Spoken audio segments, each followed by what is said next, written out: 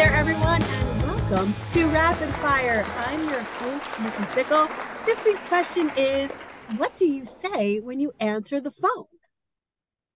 Hello, this is Mr. Dake speaking.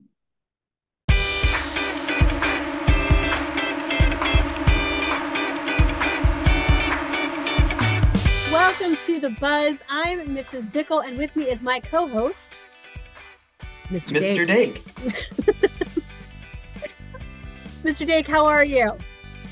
I'm doing great, Mrs. Bickle. We're recording this on a Friday, and Friday's just the best day, you know. And what are you doing this weekend, Mrs. Bickle? I'm actually going to a kids' party on Saturday, but it's a trampoline park, and I am going to bounce myself silly at this party. So I can't wait. How about you? I'm doing not that much fun stuff, it seems. Nothing like a trampoline park. Well, we have some fun stuff planned for next Friday. There will be a poll this Wednesday for students to pick a recipe that will be made during Future Ready on Friday, March 10th. So that gives you something to look forward to next week, right? Absolutely. What other important dates do we have coming up, Mr. Dake?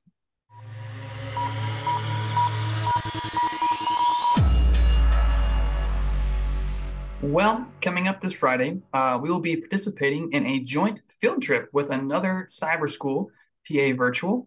This field trip is to a sports facility in the Pittsburgh area called Pittsburgh Indoor Sports Arena.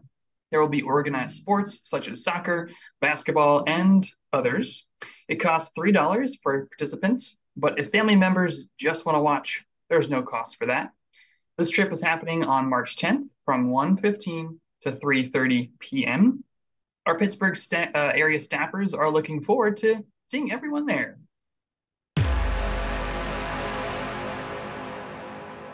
Hey, Mrs. Bickle, riddle me this. I'm an odd number, take away a letter, and I become even. What number am I? Oh, it's a riddle with numbers. Am I 7? We now return you to your regularly scheduled program.